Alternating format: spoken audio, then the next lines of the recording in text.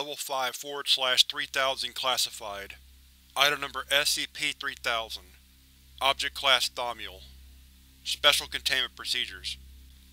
The area containing SCP-3000, currently a region of the Bay of Bengal, roughly 300 km in diameter, is to be routinely patrolled by Foundation naval vessels. Under no circumstances are civilians allowed to attempt deep-sea exploration or diving attempts in the quarantined area. Individuals believed to have contacted SCP-3000 are to be contained, quarantined, and processed at Site-151. Individuals affected by the anomalous properties of SCP-3000 are to be held in containment indefinitely. The Foundation's submarine, SCP-F-Aramida, is to monitor the location of the foremost section of SCP-3000, currently located within the Genghis Fan, roughly 0.7 km beneath the bay.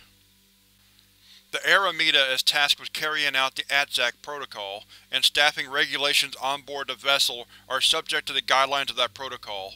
For a full description of the ATSAC protocol, see Addendum 3000.2. There is currently no known cure for exposure to SCP-3000. As such, affected individuals should be contained and quarantined for further evaluation.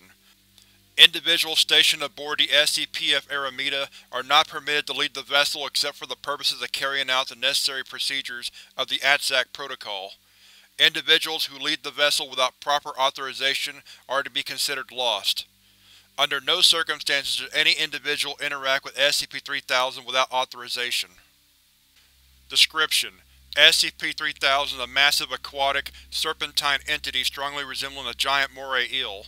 The full length of SCP-3000 is impossible to determine, but is hypothesized to be between 600 and 900 km.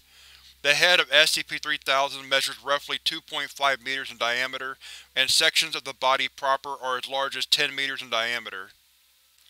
SCP-3000 is typically a sedentary creature, only moving its head in response to certain stimuli or during feeding.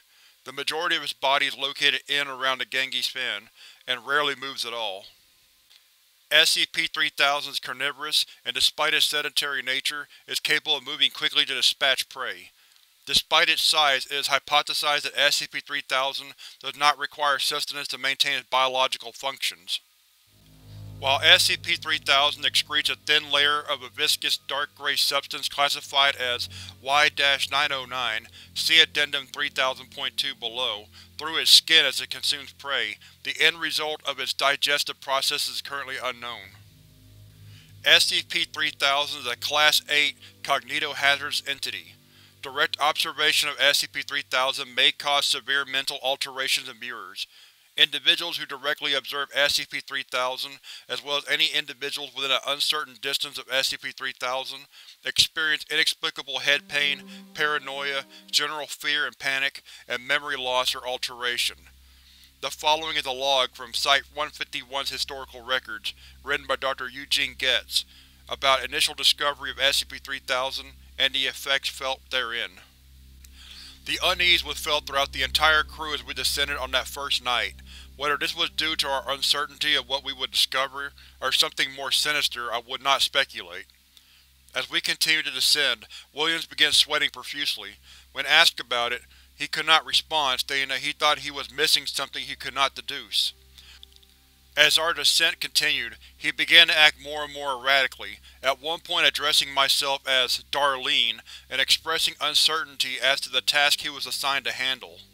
Similar feelings were expressed by other members of the crew, but Williams felt it the most.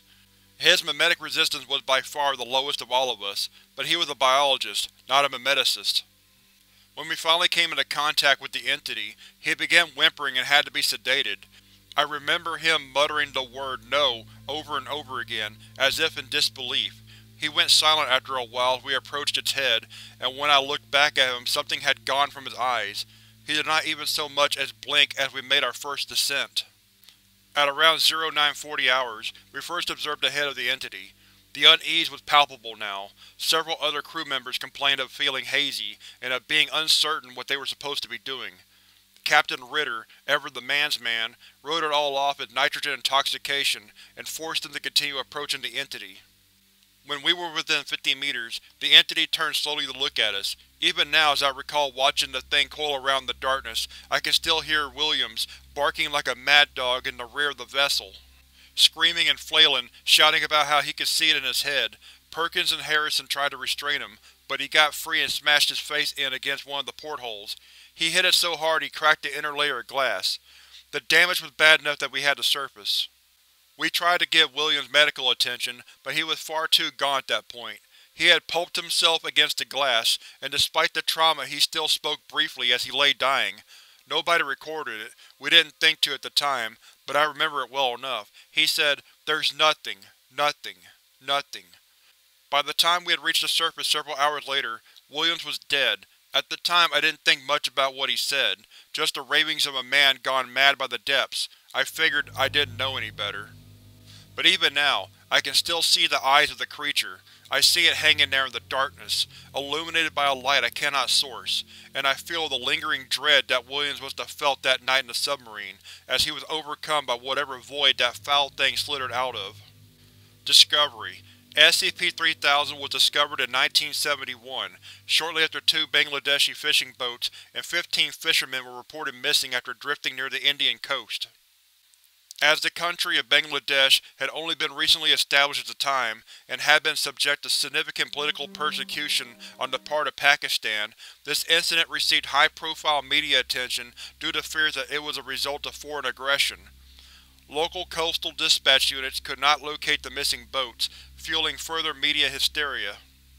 Foundation researchers stationed in Calcutta, now Kolkata, drew similarities between this disappearance and another incident 2 years earlier.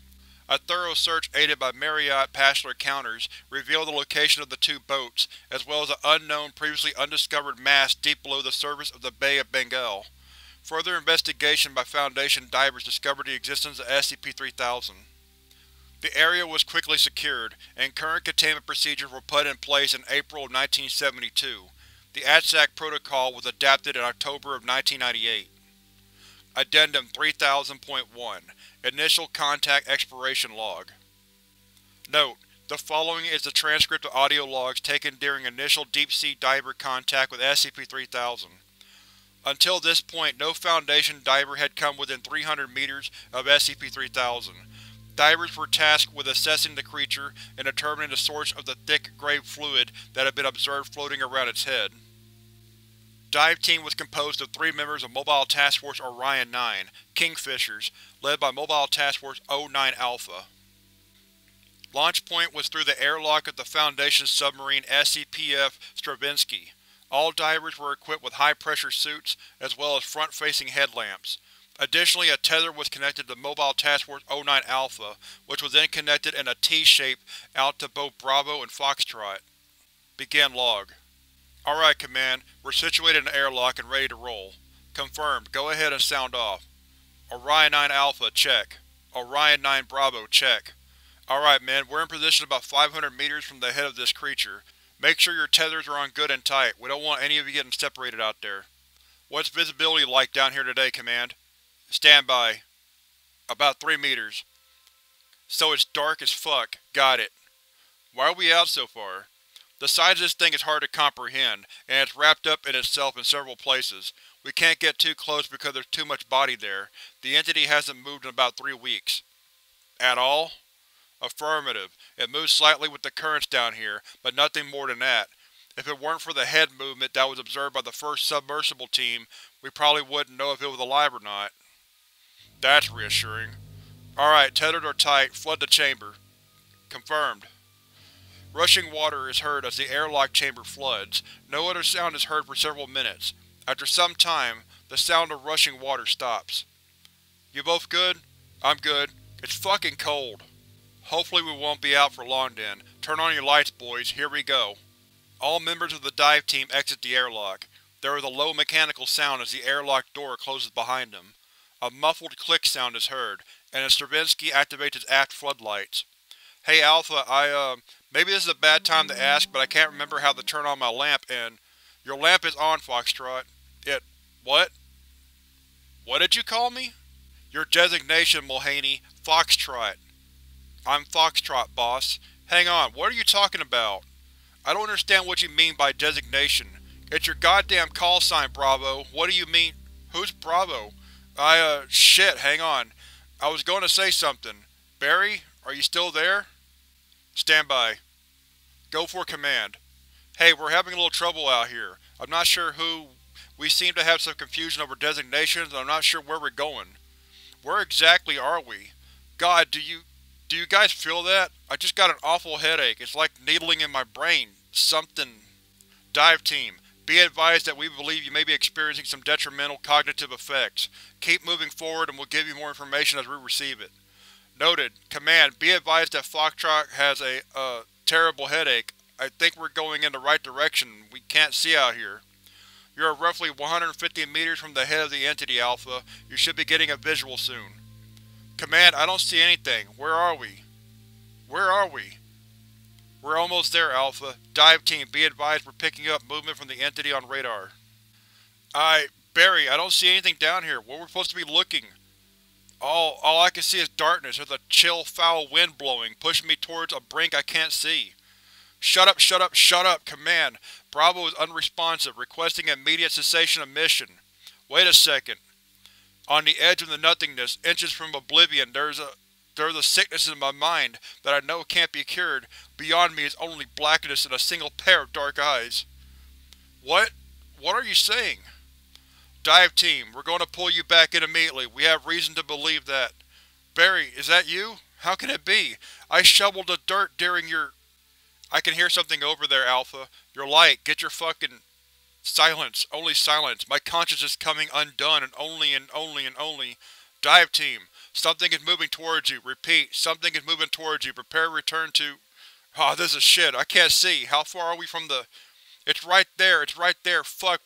What are you both doing? Fuck. And only the eel remains. Radio silence for 20 seconds. Alpha. Radio silence for 13 seconds.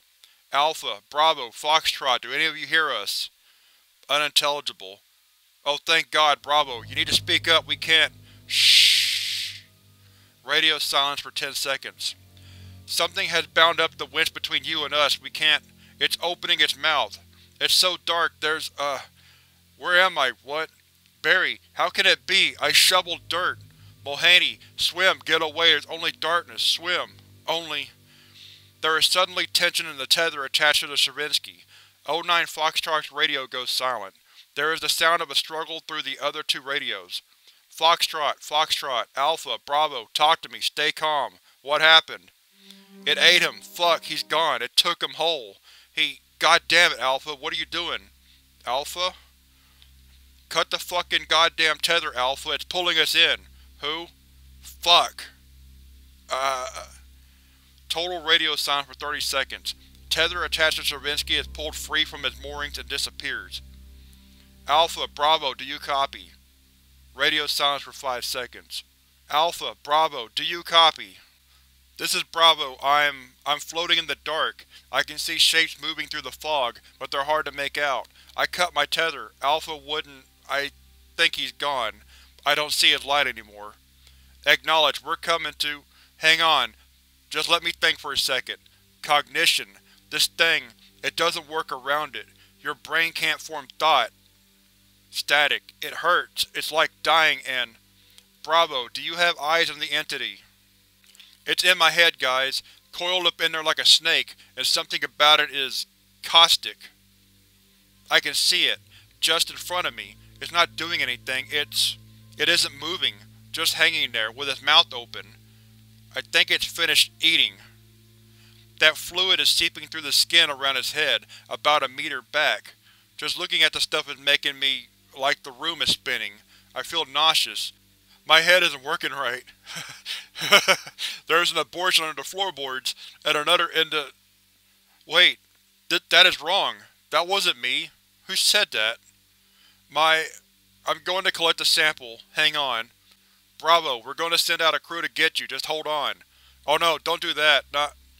You have to be trained to not feel the things I'm feeling, otherwise it will get into you. Maybe it will anyways, who knows. It feels like the end of the world down here, fellas. My heart is really going off the charts and I think I'm dying. I got a sample. I'll attach it to one of those little balloons and let it float up. You'll be able to get it later. Don't spend too much time around that stuff. It doesn't… your mind, it… Quick, heavy breathing. Bravo. I think I'm dying. I'm dying. I know I'm dying. This is it. I just want to get away from here. You know, it occurs to me. Don't send anyone else out here. It's so dark. Bravo? Over the next half-hour, the SCP-F Stravinsky attempted to approach O9 Bravo, with no success. Command continued to attempt to communicate with O9 Bravo, but Bravo grew increasingly unintelligible, before eventually going completely silent. Bravo's radio stayed active over the next 3 days, and intermittent breathing could be heard until the radio ceased functioning. Addendum 3000.2 ADSAC Protocol. Top Secret SCP Foundation Official Documentation 151 Hollister ADSAC Protocol. This protocol dictates certain interactions, such as a Class 8 cognitohazardous entity, SCP-3000, and as such is Level 5/3000 classified. Preface. The following protocol was developed in conjunction with researchers from Site-29 and Site-50, as well as researchers stationed at Site-151. Some sections may have been redacted to remove material above this classification. Adherence to this protocol is required for all personnel assigned to Site-151, as well as all personnel assigned to the SCP-F Aramida. Abstract. The 151 Hollister ADSAC protocol has been developed and implemented to create a strategy for the management of the Y-909 chemical compound excreted by SCP-3000. Protocol Information. The Y-909 compound, originally discovered by the late Dr. Adam Hollister, is a critical component in several modern experimental amnestic compounds. Specifically, the following amnestic now contain a refined version of the Y-909 compound. Class A 2016 variant, Class D 2016 variant, Class E 2016 variant, Class X 2017 variant, Class XX 2017 variant.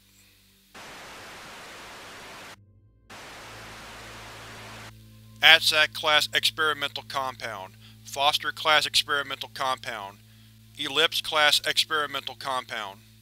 The inclusion of the Y-909 compound has shown a marked increase in the stability and long-term effectiveness of the aforementioned amnestics.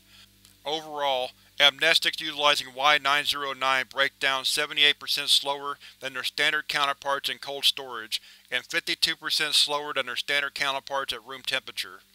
Additionally, individuals administered an amnestic regimen utilizing Y-909 show a marked increase in suggestibility, memory clearance, and a significant decrease in additional side effects such as nausea, vomiting, bowel distress, blurred vision, headaches, insomnia, heart damage, and others. Individuals treated with these amnestics express significantly fewer intrusive memories as those without Y-909, with some individuals exposed to experimental compounds expressing no intrusive memories whatsoever, even at the 5 and 10-year marks.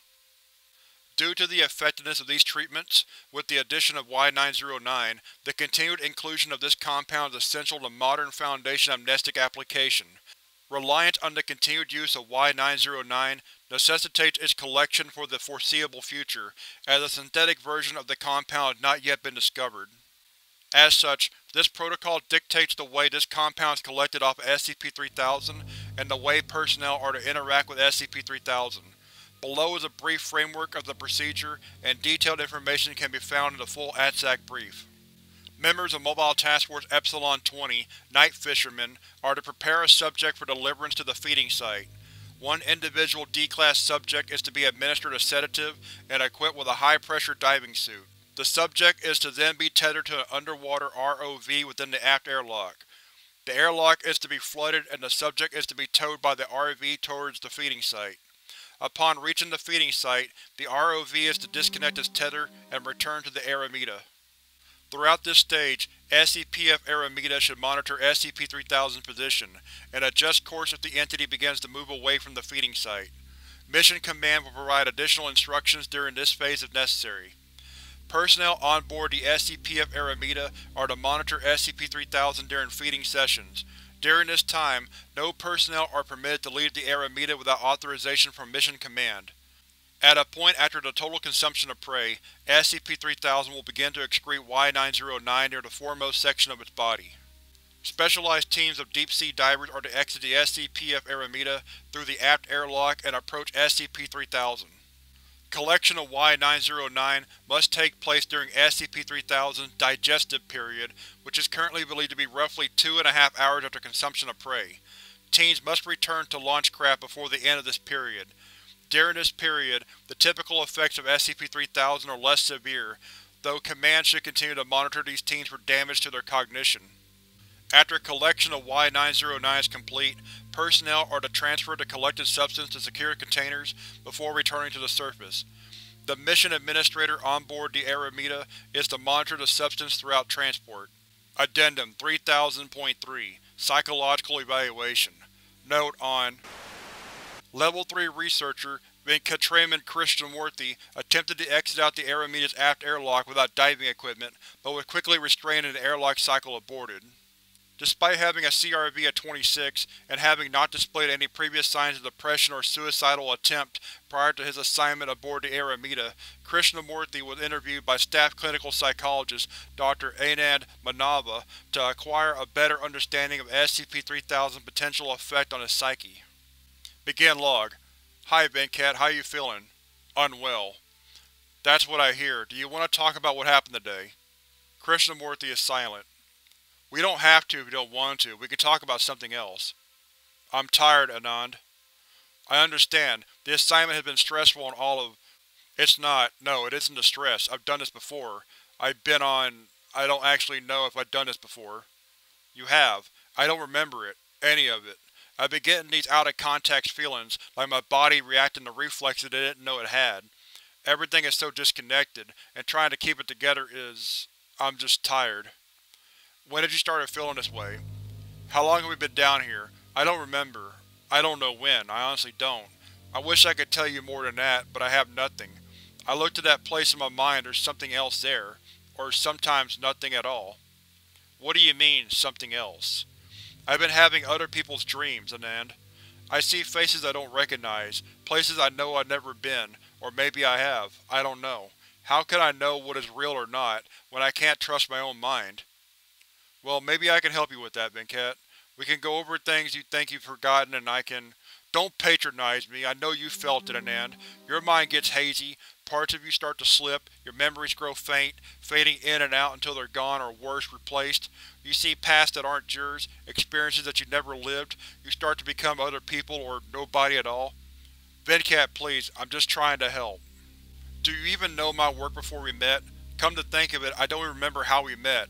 I know your name, know that you're a psychologist, but are we friends? Are we brothers? I don't know how I know you. We work together. I know that. I still have that, but other things, they come and go. I don't know if I'm married or have children. I see. And that isn't the worst of it. I know this is happening to me. I know that my mind is coming apart, but there's something else in there too. Something rising out of the smoke of my smoldering consciousness. That eel. The eel? I don't remember my mother. I can hear her voice, but I can't remember her face. I can't remember how she smelled or how she… But what I do remember is she told me about gods.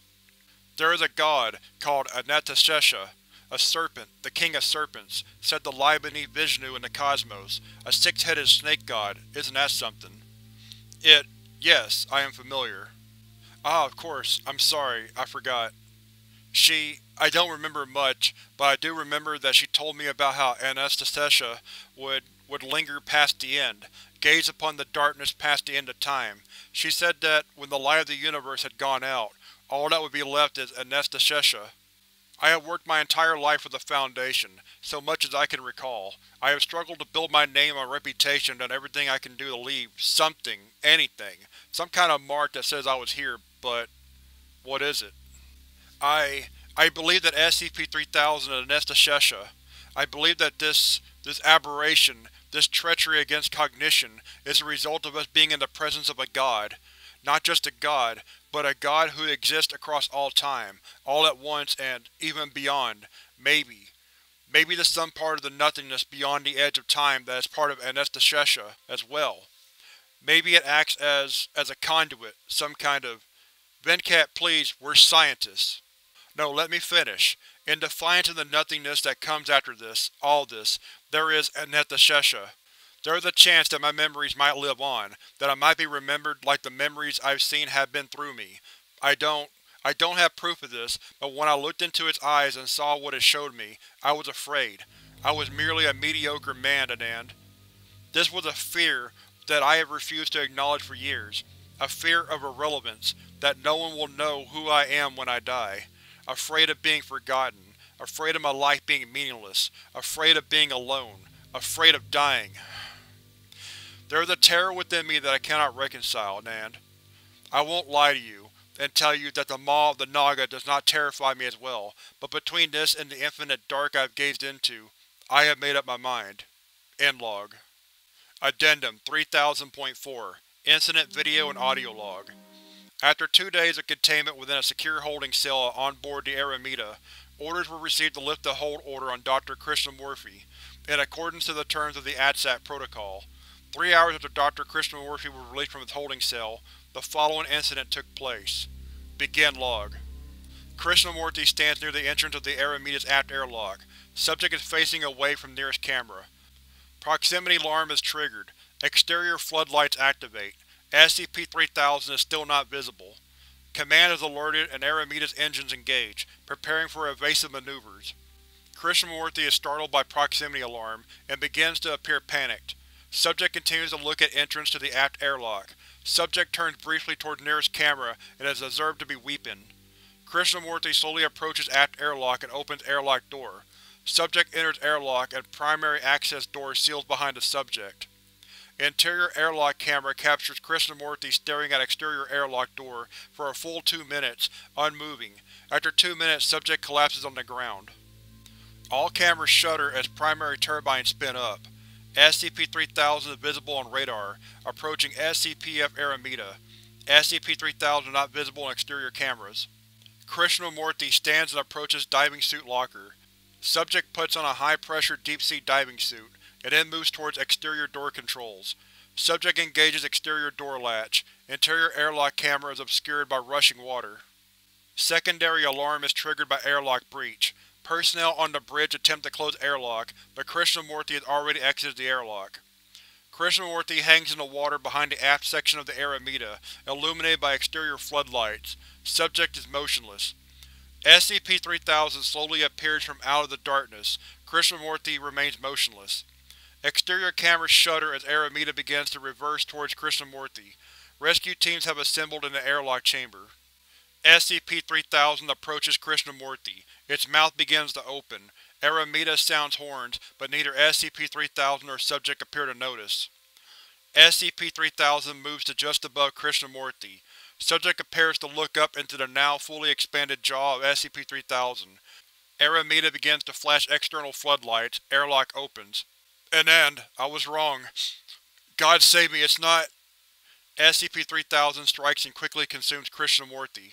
SCP-3000 disappears into the darkness, and is no longer visible on exterior cameras. Rescue crews are recalled. Crew begins to initiate ATSAC protocol. End log. Addendum 3000.5 Personal Journal of Dr. Manava. Note: the following are excerpts from the personal diaries of Dr. Anand Manava. Dr. Manava has kept several journals during his assignment, and has reported that it is beneficial to counteract the psychological and memory-affecting properties of SCP-3000. September 23, 2009. I come to bury Venkat, not to praise him. Psychologically speaking, having your memories affected like his is not a pleasant experience for anyone. I really shouldn't be surprised he chose to relieve himself from having his memories meddled with. After all, it's really alarming. Being briefed on its effects doesn't change the fact that I need to constantly keep tabs on all staff, myself included, and ground this to reality. I am supposed to submit a full psychological report now, detailing what has gone wrong, why a staff member turned suicidal, and a full analysis of possible ways to prevent this from happening again in the future, to the O5 and Site Director Knox, have it reviewed in some new regimen designed to prevent such a travesty from happening again. He always was more religious than I am. Right at the end of his life he was riffing on Anantashesha, a primordial Hindu snake god, and rambling about eternity. I'm not going to question the legitimacy of his beliefs and his claims, but this is quite the enigma, and I suppose I should consider myself lucky that this assignment is relatively benign compared to previous assignments that I've had. I don't think this is a mythical eel, anomalous maybe, but not really that extraordinary. It's funny, I spent the last 30 years blocking out everything my father wanted to teach me about Hinduism, and now I'm racking my brains trying to remember anything he had to say about it. I want to say that it's because of the eel, but if I'm being honest with myself, I simply tried to forget all of his teachings. Maybe not at the beginning, but certainly by the end. I can barely even remember what he looked like, but I did remember how angry he got when I couldn't remember the names of my grandparents or great-uncles. He was desperate to preserve his heritage, and I did everything I could to spite him. On his deathbed, he begged me to perform the traditional last rites after his death. He even wrote the instructions down, but I was so angry at him that I tore them up in front of him. I can't even remember why. The only memories I have of him are how he made me feel. He spent almost 20 years trying to pass down our heritage, and all I have now is anger and hatred and regret. September 30th, 2009. Site Director Knox gathered the staff this morning for a short morning. After a few brief and laconic eulogies, he took me aside and told me that Venkat's replacement will come in a few weeks, and as he kept no contact with his family, it's likely his belongings will just be disposed of, and is now technically Foundation property.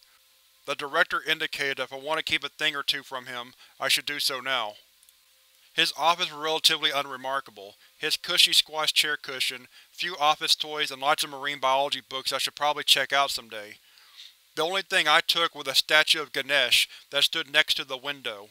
Not fully sure why myself, but now he's sitting on the bookshelf next to a picture of myself, my wife, and our daughter at a lakeside terrace. It was a pretty unremarkable trip to some tourist trap in Lucknow, but this is really one of our best looking pictures. We're going under again tomorrow. November 11th, 2009. All of the D-Class managed to stay put this week, which is good. Other than the routine depression and memory loss from exposure to SCP-3000, everything was in order. Sometimes I'm a bit envious of them. All they know is that they're scooping gunk off of some big eel. They don't know of its importance, or why it's critical that they collect it, and how much it helps us. Of course, one saving grace of being on the Psychological Division for the ATSAT project is the awareness of its potential effects. I'm aware of what's happening to my psyche. I know that I have memories that are being drained, pieces that are being lost right now. I recall images of a young man on a bicycle, and from a schoolyard gate, looking like it was the '80s, when I was in Singapore. He was laughing. Yet I don't know if this man was a friend, a lover, a son, a family friend, who this young man is. Perhaps Italian, or maybe Australian. Maybe this isn't even a cherished memory at all. I looked at the Ganesh statue and the picture of my family again. It's really quite a shame. I truly forgot most anything that I've done with them. I've started trying to learn some Hindu poems and songs, went out and got a copy of the Vedas, but I can't memorize the lines properly. I've been reflecting on what Venkat told me before he passed though, his deep, deep-seated fear of mediocrity. Unable to rise out of the sea of humans that walk on the face of this earth. He's worked for the Foundation for years, and while he isn't one of the most well-known and household names of the Foundation, he's not exactly obscure. He's been the Foundation's leading marine biologist and go-to expert for anything aquatic, and quite well revered. I'm actually quite surprised by his jealousy. He was never the flashy and bombastic type, and I would have never guessed that he wanted fame and recognition. Perhaps he really was afraid that he is doomed to be stuck in mediocrity.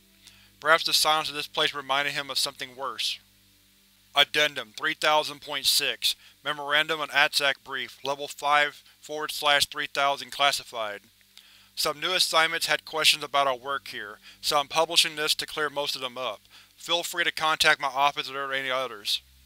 The ATSAC protocol is a method for gathering and processing the Y-909 compound. It's a thick, brackish, gray fluid that SCP-3000 excretes as part of its metabolism. We don't know the exact method by which it does this, but we have some ideas, and none of them are great for us. Initially we thought it was bleeding. The first team we sent down to look at SCP-3000 went down to collect blood samples for analysis. When SCP-3000 attacked and consumed them, and began producing more of the substance, we realized that we were looking at something different entirely. It's definitely not blood. It's more akin to a prion slurry. It's extremely toxic, and spending too much time around the stuff causes a lot of the same effects as exposure to SCP-3000 does. Paranoia, memory loss, suicidal thoughts, etc. Refining the raw Y-909, what the processors call eel jelly, allows us to create amnestics more effective than any we ever had access to in the history of this organization. Herein lies the ethical dilemma. SCP-3000 only creates Y909 after eating, and it only eats humans. Remember when I said we had some ideas about how it does this? Some of our biologists have hypothesized that SCP-3000 is breaking down whatever makes sapient creatures sapient, filtering it through some part of its skin, and the residual ether is what we collect. You want to know something really fucked up? We've taken radiographs of this thing, trying to see what goes on inside of it. It's full of dead human bodies. It's not digesting them at all. It's doing something else, and the end result is Y909. When we first started using Y909 in our amnestics programs, we tried to synthesize it. We got something close to what we were looking for, Y919, but the side effects were catastrophic. The amnestics would work. We could get people to forget events, people, and so on. But then we would start to forget other things too.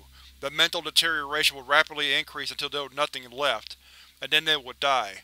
A few of those researchers thought we might be able to figure out how to decrease the severity of those side effects, but the cost to continue those trials would have been astronomical, and the program was discontinued.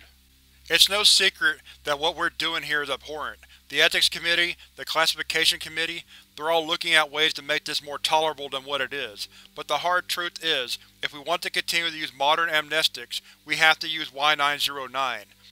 If we want to have Y909, we have to feed D-Class to SCP-3000. Otherwise we'd be forced to go back to the metaphorical Dark Ages, where we were amnesticizing people with opiates and chloroform. The good news is, we're developing ROVs that should be able to take over the job of collecting the raw material from our dive teams. This will eliminate any chance of accidental casualties like we had in the past, and it's a good first step. For everything else, only time will tell. Knox. Addendum 3000.7 Personal Journal of Dr. Manava. Note: the following is the full text of a page penned in the hand of Dr. Manava, which was ripped out of a journal and placed on his nightstand. Undated. I have spent a considerable amount of time in this assignment attempting to understand the underlying effects of individuals exposed to a Class 8 cognitohazard. I have conducted numerous personal interviews, written a great many psychological reports, but I have not been able to properly deduce what about this creature could lead a perfectly sane man out the door of that airlock and into the maw of the eel. Earlier this week, as I was preparing my notes for another report, I accidentally knocked the picture of myself, my wife, and my daughter off my nightstand. The glass shattered as it hit the ground, and the picture fell out. As I cleaned it up, I noticed something written on the reverse of the image. It said, Anand, Shanti, and Padma, June 2002. But the writing was not mine. It was Venkat's. I was puzzled by this. Why would Venkat have written on the back of a picture of mine? I thought little of it at the time, and cleaned up the mess and went about my day. But this question stuck with me. It was a little thing, easily explained in any number of ways, but I could not seem to shake the notion of uncertainty. It was not until last night that a horrifying thought struck me, one that I could not sleep on. I accessed the Foundation personnel archives and realized a truth that I could not reconcile. Shanti was Venkat's first wife. Padma was his daughter. The records are clear. The life I remember, the experiences I am certain I have had with them, are the experiences and memories of Venkat, not me. I have never been married, and I have no children. Even now, I can see my wife in my mind, hear her laughter, smell her hair, but I know now that it was Venkat I see her through, not me. The horror of this realization has been replaced with a queer sort of dread. I've figured out what the eel does. Something about it, some latent part of its creation, abhors cognition.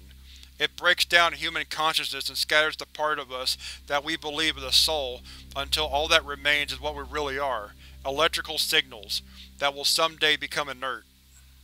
If even I can't remember myself, how can I expect anyone else to remember me? I have forgotten my own life, and I am strangely apathetic at this revelation. I will fade into the darkness, as thousands before me have, and thousands after me will. No one will care as I am forgotten. I do not despair for my own sake, but for us all, you and I, we will all face obliteration. I am not important. You are not important.